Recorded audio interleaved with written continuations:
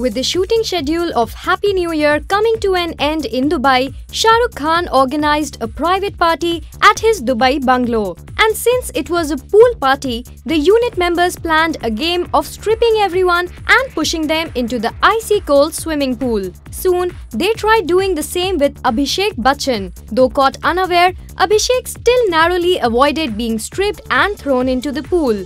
Talking on the same, an onlooker confirmed, saying that Abhishek had no idea about the prank, but he somehow managed to escape at the last moment. While the rest of the cast ran to save their modesty, some of the crew members were caught and pushed into the pool amidst their protest.